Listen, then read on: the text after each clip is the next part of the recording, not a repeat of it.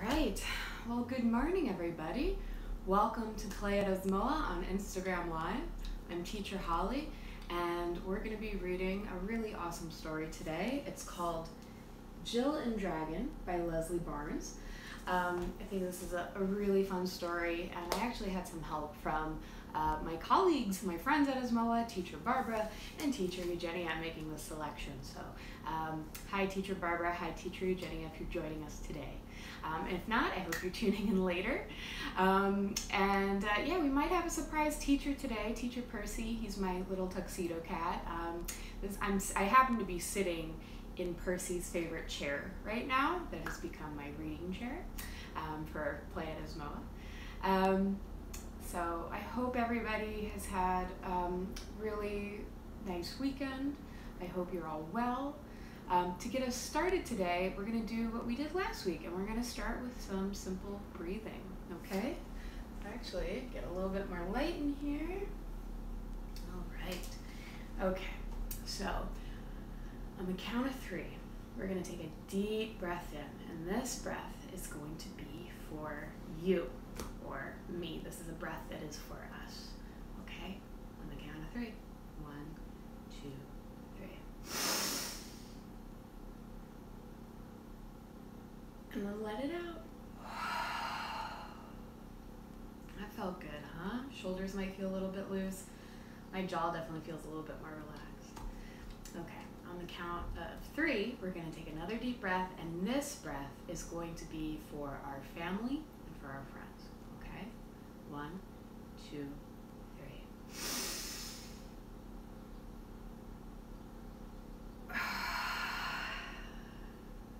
Right, feel a little bit looser. Okay, so this last breath, this is a breath that this is a breath for our community.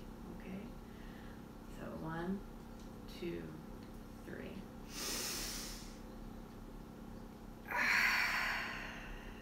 Great job, everybody. Excellent. And I'm hoping everybody feels a little bit more loose, a little bit more relaxed. And of course, if you still feel a little bit squirmy, one of my favorite things I like to do is start out with a little shake. So you lightly, just shake your hands. You kind of build up till you're going really, really fast. And that kind of helps gets out the squirmy wormies, at least for me. Let's see.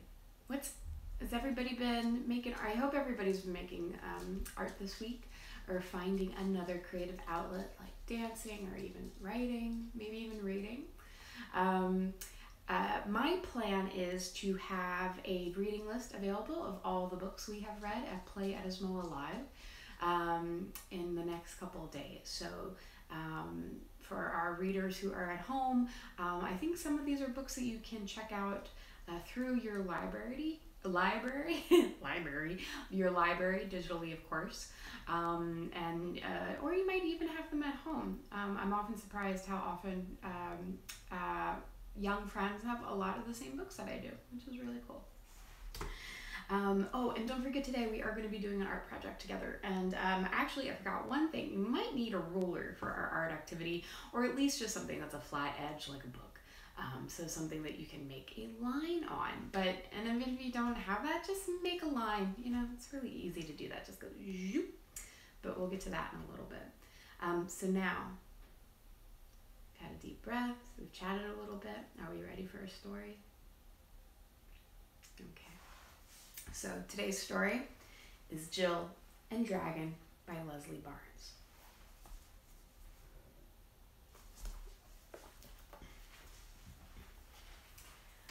Once upon a time, there lived a terrible dragon.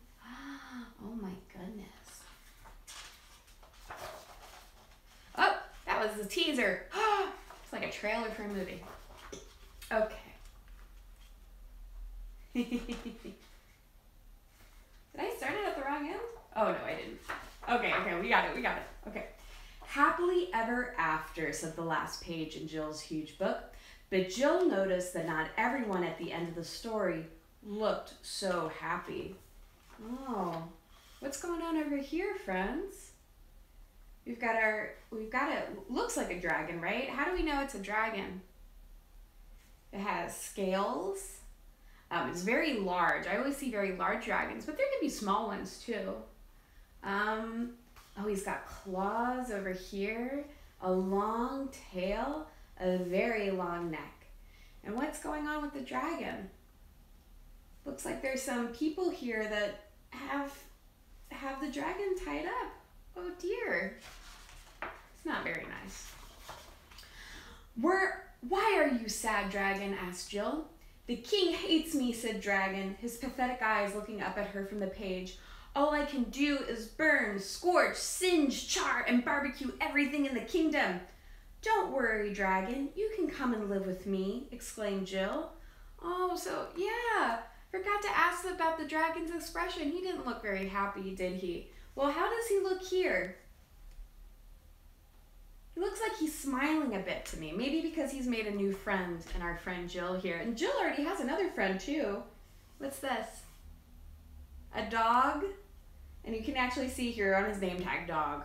So, actually, fun trivia fact. Dog was Teacher Holly's first word. Aha. I'm going to teach you how to do all my favorite things, said Jill to Dragon. What are some of Jill's favorite things? If we look closely, she's got a big book, so maybe she likes to read. I see musical notation, so those are music notes, what we read when we make music.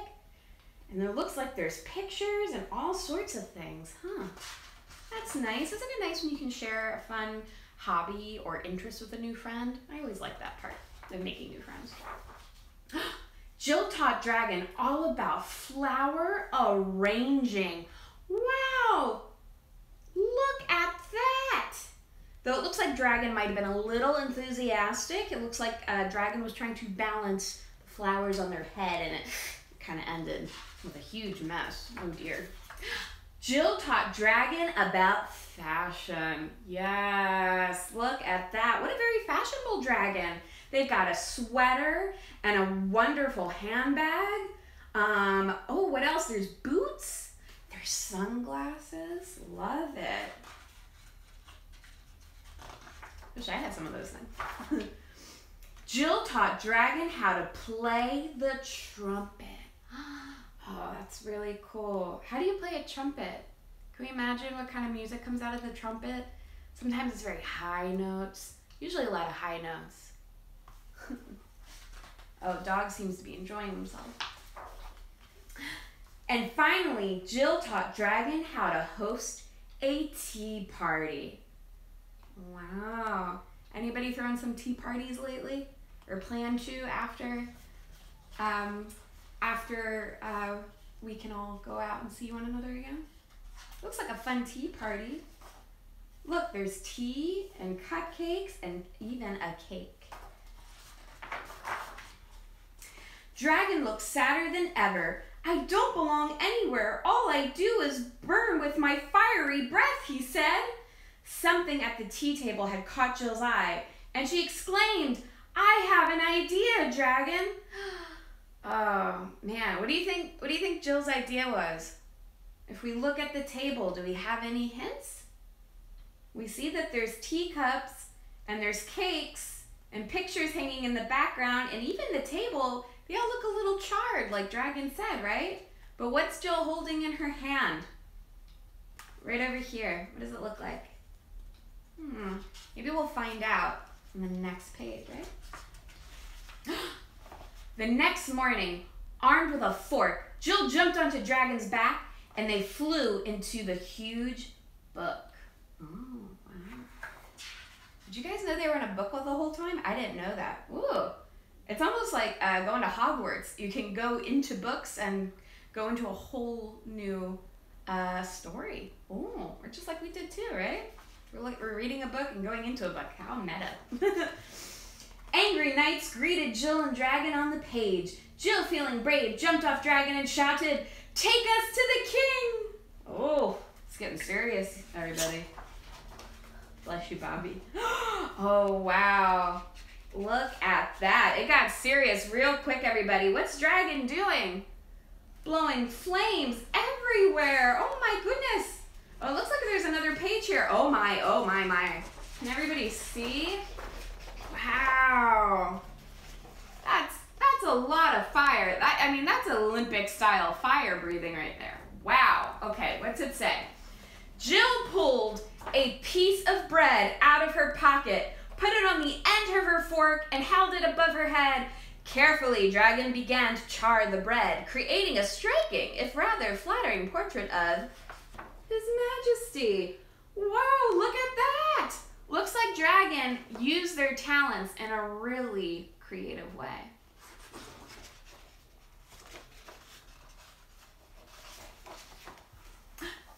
The knights passed the toast portrait of the king.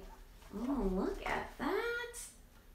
I've never seen a portrait of a king on toast, or let alone a portrait of anybody on toast, really. The king took the toast from the knights. He nibbled a corner, then a second corner, and then a third. After a long pause, his face lit up, and with a huge grin, he proclaimed, "This toast is truly fit for a king." But wait! Dragon was not finished yet. Jill pulled out more slices of bread, and Dragon created even more intricate and wonderful designs. As Dragon toasted bread, day turned into night. The fire from Dragon's breath sent colorful sparks into the air, which lit up the sky like fireworks. The king bowed before Dragon and said, "Dragon, you belong here. Come and live in my castle and make me toast." Okay, wow. And look at that, all those fireworks up in the sky. Wow, that's really cool.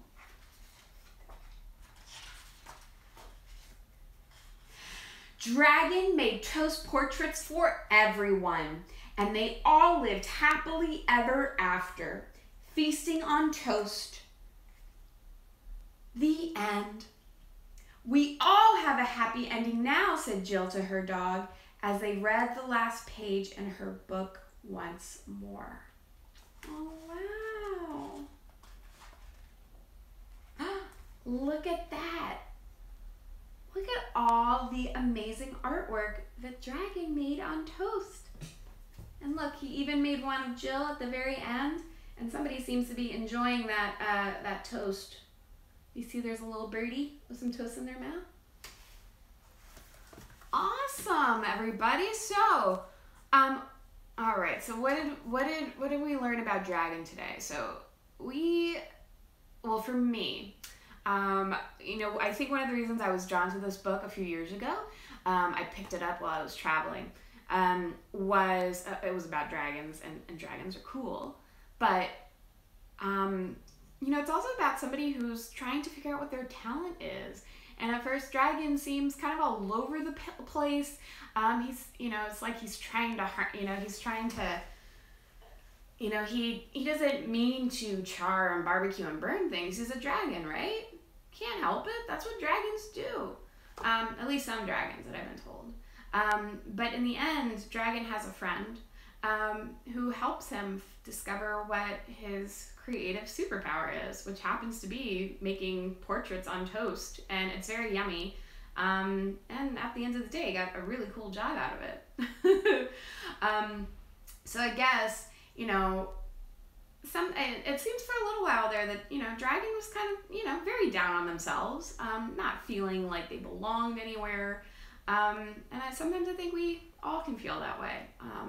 But, you know, it only takes one person really to, you know, see us for who we are, and help us grow, which is what I think Jill and Dog actually did for Dragon. So Dragon was lucky because he had two people who, you know, believed in what they could do. So, yeah, just remember, if you're ever feeling a little down, or, you know, you're just like, you know, struggling with your own creative process, that, you know, Dragon found a way through, and you can too, right? So today for this art activity, if I had thought about it earlier, I could have been like, yeah, we're gonna make toast portraits. But, you know, not everybody likes toast. Not everybody can eat toast. And some of us might not have the things to make toast right now. and that's a-okay. And I've been thinking a lot about different art materials that we have around the house that we could use to make our artwork, especially if we're, I was looking for some crayons today and realized, I don't have any. But I think I'm going to make a little list of alternative art materials that are at home that you can use. And if you're an adult who's joining us today, you know where these things are. If you are a young learner today, just make sure to check in with your adult that it's okay to use those things. Okay. So you know what, friends? We're not going to make portraits on toast today, maybe another day. But one of the things that I loved about this story is the way that Jill's book tells the story of Dragon. And we can see here that there's a line, and everything is very this story of these knights and their toasts, it's told in a single line. And there are many different artists from all over the world in every place and time who kind of use this line to tell a story. I don't know why they do that. I'm trying to think way back to when I was in school about linear or line narratives. And a long time ago, Teacher Holly was a medievalist, which meant that I studied medieval languages, which is stories from stories that were particularly from what we now today call England or the United Kingdom, even parts of Germany. I know it was a very different career path for Teacher Holly. Aren't you glad we're here today? One of the things is that you see a lot of in medieval times are these stories that are told in a very linear way. And there's a beginning and a middle and an end, just like in so many stories that we have today. And I thought it could be fun if we maybe made a linear narrative or a timeline about a story that happened to us today, because every day is a new day to tell a story. And also, I will post this a little bit later, but I was thinking about this morning. At Asmoa right now for Stardust, which will be up through August now, there is a timeline. There's a timeline that runs throughout the gallery, and it highlights different times of creativity, all the way from the Big Bang, and that's when the universe was created, and all the elements that make up our creativity were born, which is really cool. And then in our front entry room, there is an interactive timeline, and this is a timeline that you can add to special events, creative moments in your life. I've seen a lot of birthdays, which gotta be real. Birthdays are probably the most creative time because that's when you arrive into the world and you start creating, which I think is really cool. So today for our narrative art, you will need a piece of paper. I have a very large piece of paper, but you do not need a piece of paper this big. You can have a regular 8x10 paper, which is like about this folded in half almost. Actually, that'd be a little narrow, but it can be smaller. You can even be using like a notepad. It doesn't have to be very large. And also a ruler or some sort of flat edge. You could potentially use a book that you have with you, or something that's just flat and not sharp. So the first thing I'm going to do is I'm just going to draw a line. And this is especially good for our young learners who are learning all about shapes and lines. Oops. Okay, got a notepad here. Okay, so I'm gonna take my ruler or my flat edge, and I'm gonna take a pencil to start, just in case I mess up. Notice this pencil does not have an eraser. And where does it come from? Oh, it comes from the National Galleries of Scotland. Love that place. Shout out to National Galleries of Scotland. They actually, I think there's an artwork there by one of our former artists in residence that he painted while he was in California, which is really cool. Okay, so we started out with one line, right? Let's make a couple more lines. You can make as many lines as you want. And I think what's really cool about this artwork is this is something that you can add to throughout the day. Ooh, now we're getting serious. It's like making art throughout the day. And I hope everyone can see me. Otherwise, future Holly might have to film this again and post and share it another way. Okay. So everybody, I started with 3 lines today. Now what I think I might like to do, if you have a marker or crayons, I have a Sharpie. I'm just gonna go over my lines, just trace over it. Everybody knows what trace is, right? Trace is when you go over something with you're tracing over a design or a pattern using another tool, right? Like a Sharpie, see? So with my pencil line, I just went right over it with the Sharpie. I'm gonna do 2 more.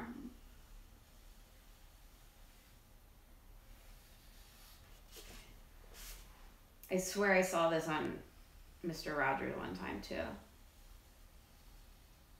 Okay. All right, so we've got 3 lines, right? Let's count them. 1, 2, 3. And if it helps too, you can also number them. And actually, it almost looks like I could have 4 if I wanted, right? Just put 4 there. So 1, 2, 3, 4. Okay, friends. So here's how we're going to tell our story today. You're going to start from when you woke up to now, essentially. So let's see. What are some things that you do when you wake up? Maybe you stretch. What else? Oh, maybe you brush your teeth. Maybe you have breakfast first. If you live with animals like Teacher Holly does, maybe you need to feed them or take them for a walk. Maybe you listened to some music this morning. Maybe you did a whole exercise routine. What else could we do? And maybe you watched a favorite TV show or movie, right? So if we were to start just thinking about, like, what did you do this morning? And if you're at home doing this with an adult or another family member or friend, you can turn to them and talk about what you did this morning. Whoops. Shh. Actually, friends, while you're thinking about that, hold on 1 second.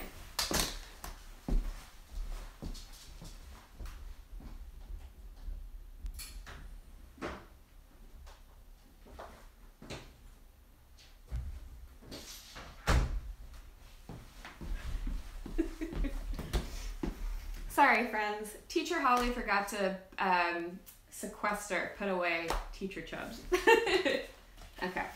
So we thought about what we were doing today.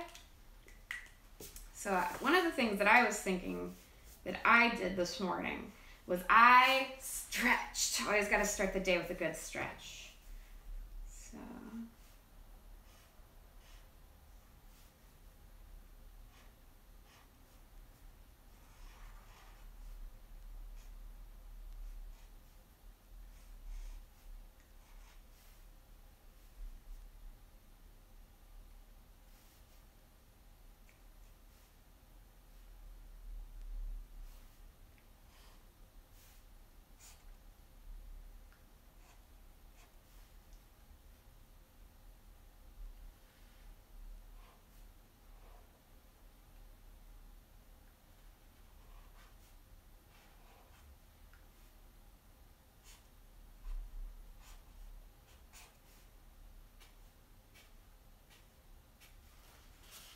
Okay, it's kind of abstract looking because I decided to use shapes to draw myself today, but maybe when I go in a little bit later in color, I can add more detail. But I've already started with sitting up in bed and taking a nice big stretch, right? Okay, and the next thing that I did, I'm pretty sure I brushed my teeth first. Let's see, how would I, brushing one's teeth.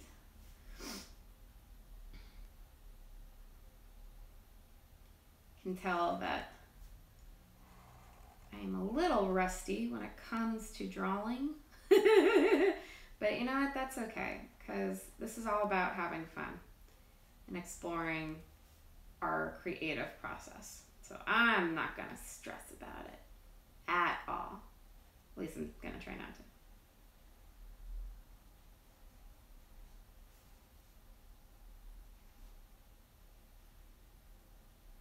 Just wish I could remember what my toothbrush looked like.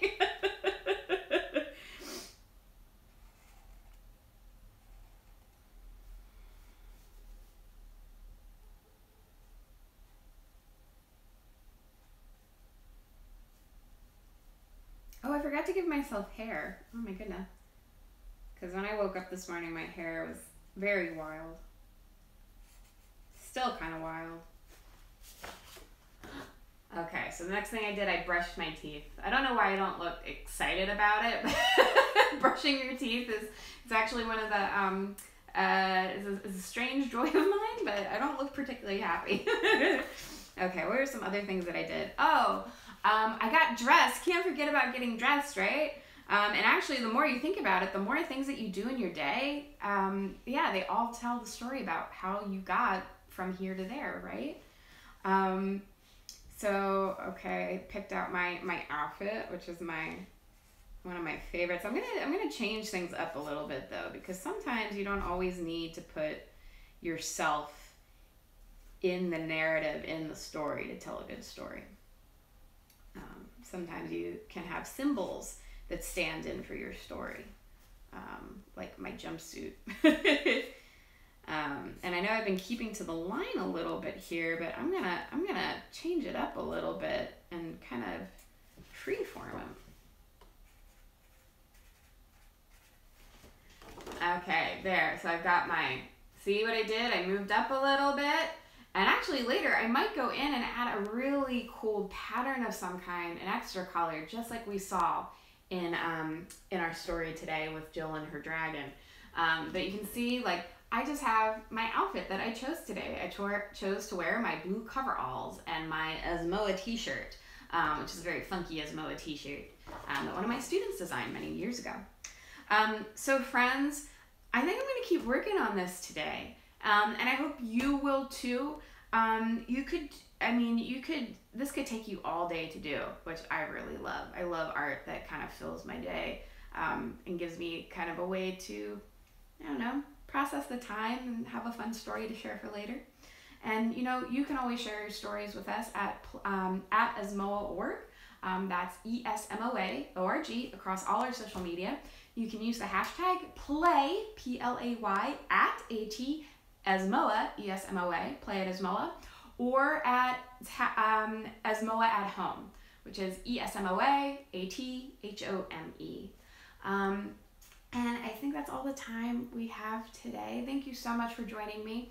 Remember, for any of our adult friends that are here today, Teacher Barbara is leading Just Draw on Fridays via Zoom from 10 a.m. to 11 a.m. I almost said 11 p.m. Wouldn't that be fun? Doing art all day and night, right? We made some updates to the website. There's some virtual tours. So you can actually visit Stardust today and see all that artwork that Teacher Holly was referencing and talking about. And don't forget, Asmoa also has our artist challenge. You can share your art with us that way as well. Just hit that link in our bio. And I look forward to seeing everybody next Wednesday at 10 a.m. Pacific Standard Time for Play at Asmoa.